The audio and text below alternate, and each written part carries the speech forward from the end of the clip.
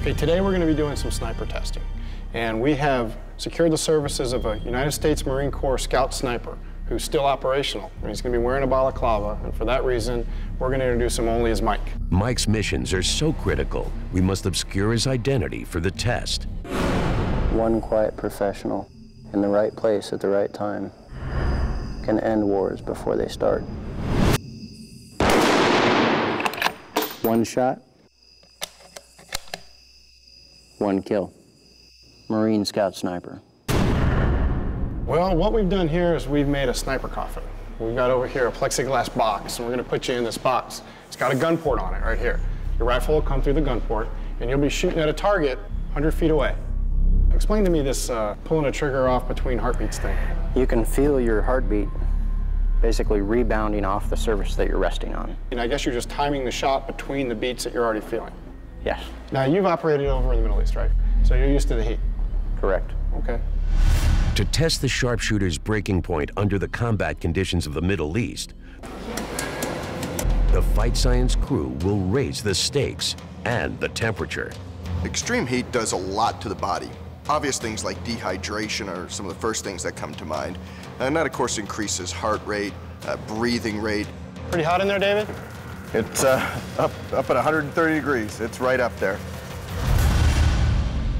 Doug Martin assembles the safety team and reviews the dangers of firing live rounds in the lab. Shooting guns indoors is not exactly a safe endeavor. Eyes and ears. Everybody needs to have eye protection on. If there's a safety violation or if there's an emergency where there's an injury, I'll call Ed in, the medic. All right, let's have a safe shoot. The sniper wears a bioharness to monitor his heart rate and breathing, so the scientists can measure his performance under extreme combat conditions. He will also be swallowing a pill that measures his core body temperature. I was a little worried swallowing a white pill before they throw me in a box called a sniper coffin. High-tech thermal imaging will project the sniper's core body temperatures onto a monitor, so scientists can track his vitals. If his core temperature rises, so will his heart rate, leaving him less time to shoot between beats. You know, what's interesting is under all this stress, your heart rate's still nice and baseline, nice and mellow. The sniper's been in the 130-degree heat chamber for 20 minutes. His core temperature has risen by 1 degree, but he's not focusing on the heat. He's focusing on his breathing. Okay, this is a live shot. Now, we're going to see if we can distinguish truth from legend and see if a sniper can actually shoot between heartbeats. 3, 2, 1, fire.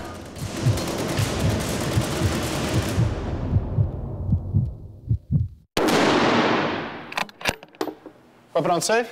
Whew. Okay, you want to see how you did? Yeah. All right, can you run the high speed, please? Nice. Nicely done.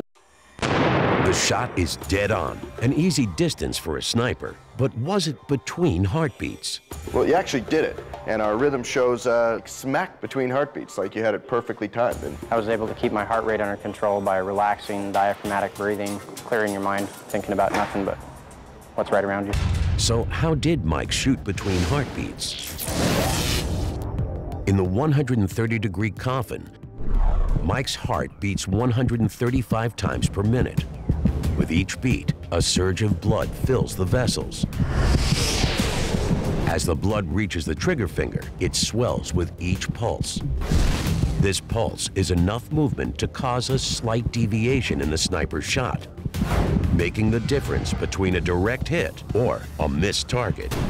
To pull off an accurate shot, Mike must slow down his heart rate. First, he decreases his respiratory rate by taking extended, full diaphragmatic breaths. He gradually reduces his breathing from 18 breaths per minute to approximately 6. Within a few minutes, he lowers his heart rate to 84 beats per minute. This creates more time to shoot between heartbeats. Timing is everything. Immediately after Mike feels his heartbeat reverberate off the surface he's resting on, he pulls the trigger, shooting his weapon between beats and hitting his target dead on.